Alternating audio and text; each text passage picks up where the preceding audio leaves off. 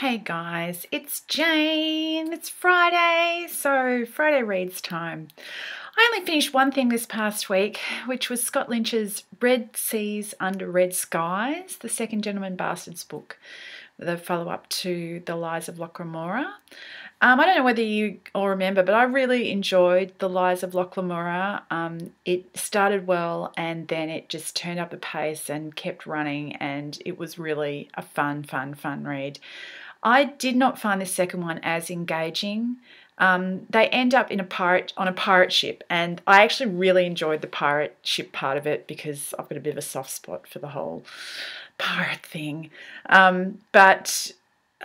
Actually, I found a lot of it a bit of slow going, which is a bit disappointing because I've heard such great things from everybody. It may just be that my head wasn't in the right place for this book this week. It's been a bit of an all over the place week for a whole bunch of reasons. So anyway, that's the only one I've finished. I'm still in the middle of finishing up DUNE, and I got to the library yesterday because I was notified that there was an interlibrary loan waiting for me, and I was a bit excited because I thought it might be the next Ilona Andrews, but it wasn't.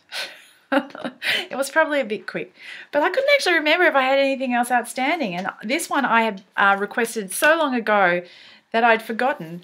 Black Rain by Masuji Ibuse. I'm almost definitely saying that wrong. I'm pretty sure I remember Tara reviewing this and me thinking it sounded really interesting. Tara, if that's wrong, Tara from Terabyte, you let me know. Have you read this? Did I borrow this from the library because you told me I should read it? Anyway, it's still Japanese DUNE, isn't it? So the print is really small though, so I don't know if I'm going to be able to knock it over in June, but we'll see how that goes. So that's pretty much it for me for Friday reads. So I've got time to tell you that if you have not already, you should go and vote for the inaugural BooktubeSFF Awards. I'll put all the links in the doobly-doo.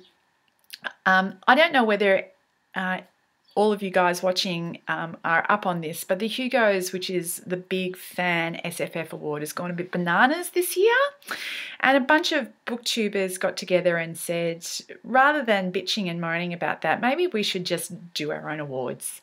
And so they've got together this month of June. Everybody is eligible to nominate. There's 4 categories to nominate in. It's just for books that were published in 2014.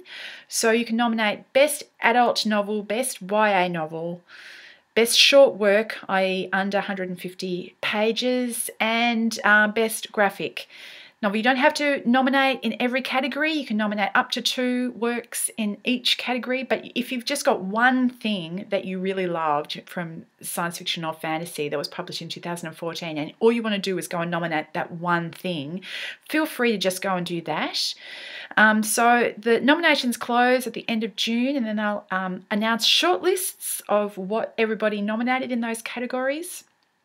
And yeah, look, seriously, everybody should have a go at nominating because we're just trying to figure out what BookTube liked. So you're part of BookTube because you're watching this. You should go and have a nominate too. If you can't remember what you've read that was written in 2014, if you've got Goodreads, what you can do is just go to your read books and sort it by publication date and look down and see, is there any 2014 books that are science fiction or fantasy? And,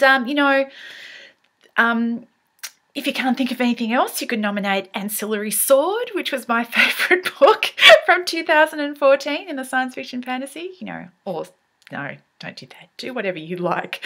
But anyway, it'd be great for everybody to join in with that. Anyway, that's pretty much it for me. I hope you're all well, and I'll talk to you later. Bye.